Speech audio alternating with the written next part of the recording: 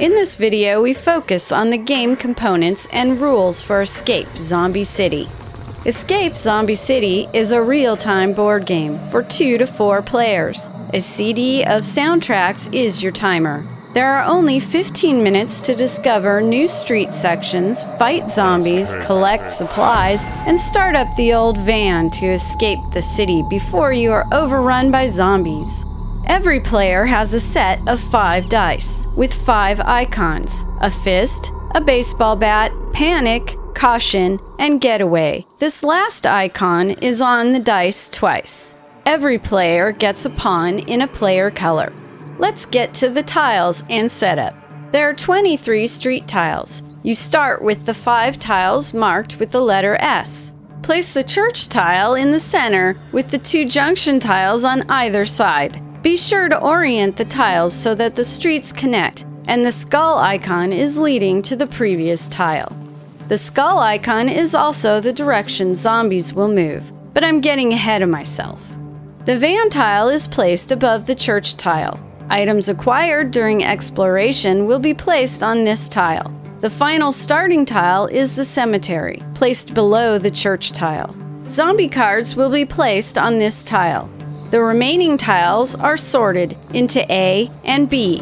Mix each stack separately, then put stack A on top of stack B. Sort the 18 item tiles by their 3 different backs and mix each stack well. Put them to the side, but within reach for all players. These will be the items you are trying to collect before you are able to leave town. There are 3 types of zombies, which are indicated by the background colors. The green zombies are the weakest, yellow ones are stronger, and red zombies are the strongest. Place all 20 zombies in the draw bag. There are 5 possible pre-organized scenarios in Escape Zombie City. You may also create your own. This is done with zombie cards. Zombie cards are shuffled and placed on the cemetery tile. Each time a new street section is revealed, the top zombie card must be drawn from the cemetery. These cards can spawn 1 or 2 zombies. If a zombie spawn point is on the card, draw 1 zombie from the bag for each zombie spawn point shown on the revealed street sections, and place the drawn zombies next to the spawn points. There are also zombie movement cards. This card shows a yellow zombie, so all yellow zombies move 1 or 2 street tiles closer, following the skulls to the church. When a zombie makes it to the church, it is put on the cemetery tile. When the 3rd zombie has made it to the church, all is lost. You have been overrun by zombies and lose the game. The game is played in 2 phases, with the soundtrack giving audio cues along the way. There are 3 countdowns. During the game, players must return twice to the safety of the church or lose 1 die for the rest of the game. The first phase of the game, players must find the exit, and depending on the number of players, collect a number of different items and take them to the church. These items can be found inside of 3 special buildings.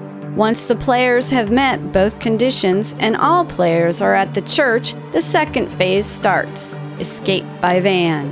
It is your goal to reach the exit before the 3rd and final countdown has ended to win the game.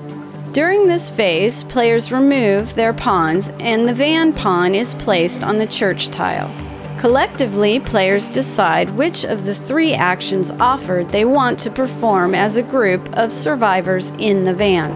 During both phases of the game, there are always zombies to fight. Keep them away from your only safe haven, the church. Sounds simple enough? With everyone rolling at the same time, this game can get quite hectic. In fact, if you are not continually rolling, you are not playing the game right. Let's slow down the action and follow one player's choices. Susie has rolled Getaway and a fist. She can move to that tile. Of her remaining 3 die, she has rolled 2 Getaway and a bat. She uses the 2 Getaway to reveal a new tile.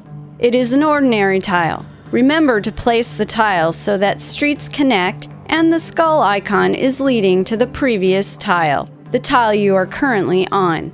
Because Susie has drawn a street tile, she now draws a card from the zombie deck. The card shows a zombie has spawned at this location. Susie draws a green zombie from the bag and places it on the tile. She continues rolling. Her choices now are go back to the start tile, reveal a new tile and move that way, or move onto the tile with the zombie and fight. Well, no guts, no glory. She enters the space with the zombie. Susie must roll 3 baseball bats to conquer this zombie. If a fellow player was with her, they could fight this zombie together, collectively combining their rolls for 3 baseball bats. After a bit of rolling, she gets the 3 baseball bats. The zombie is defeated and is returned to the draw bag. However, she did roll a panic icon. That die is locked and cannot be rolled until a caution icon is rolled. This icon unlocks 2 locked die. A little further along in the game, Susie has revealed a building tile. There are 3 types of buildings: the hospital, the gas station, and the supermarket. Susie needs to roll 3 fists to gain this object. She finally has. It's food. A player may only carry 1 item at a time. So Susie decides to roll her way back to the church and drop this item off at the van. Building tiles are not refilled with items immediately. There are sound cues that let players know when it is time to refill items on building tiles.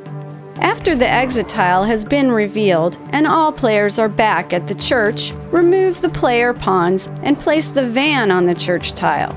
Phase 2 has begun. From now on, all players decide collectively which of the following 3 actions they want to perform. Drive. In order to drive to the next street, all players must roll all icons required for that tile, and every player must also roll a getaway icon. Fight zombies. The same rules for fighting applies as during the first phase. Rescue. If a player has too many locked dice, a zombie card may be drawn. During this phase of the game, only spawn icons and zombie spawn points are valid. Be careful with making this choice, as it can put another zombie on your tile you will have to fight. The benefit is that the player with the locked dice will now get to unlock all their dice. With randomly drawn street tiles creating the town and zombie cards creating scenarios, Escape Zombie City is always different. Coordinate your actions and help each other, because your only chance for survival against the zombies and escaping Zombie City is by working as a team.